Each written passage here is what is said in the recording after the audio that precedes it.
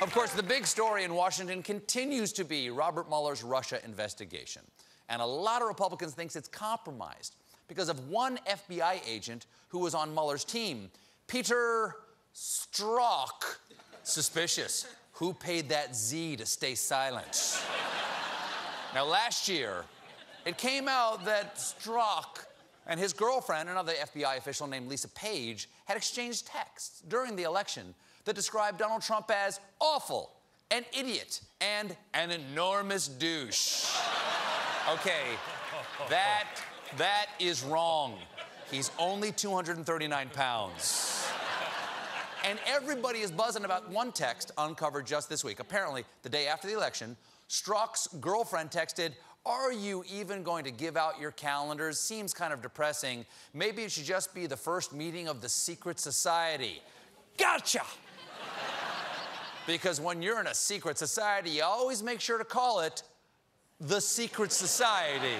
And you meet in a place with a big sign that says, "Secret Society Meeting." And you have a secret handshake where we shake hands and whisper the word, "secret." Now, ABC News got a hold of this text yesterday and confirmed it was a standalone, one-off joke. But what do they mean by, "Are you even going to give out your calendars?" Seems kind of depressing. What calendars were they speaking of? Was it some elaborate FBI plan that unfolded over months? Close. They were talking about Vladimir Putin-themed calendars for those working on the early stage of the Russia investigation. It was a gag gift. Yes, the gifting was the calendar, the gagging was when Trump won. But there is one person who took these texts very, very seriously, and that's Wisconsin Senator and the nation's highest-ranking White Walker, Ron Johnson.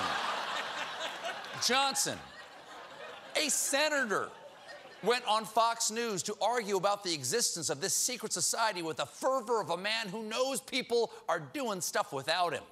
Corruption at the highest levels of the FBI and that secret society. We have an informant that's talking about a group that were holding secret meetings off-site. There's so much smoke here. There's so much suspicion. Let's stop there. A secret society, secret meetings off-site of the Justice Department. Correct. Really? Correct? Informant? Those aren't the words I'd use when a sitting senator goes on TV to willfully misinterpret a joke text to panic the public that the FBI is involved in a deep state conspiracy to overthrow the president. What's the word for someone who would do that? Oh, yeah, enormous douche. Thank you for your service, Agent Strzok. We got a great show for you tonight. Gwyneth Paltrow is here, but when we return, ladies and gentlemen, Coveton partners with Goop. Stick around.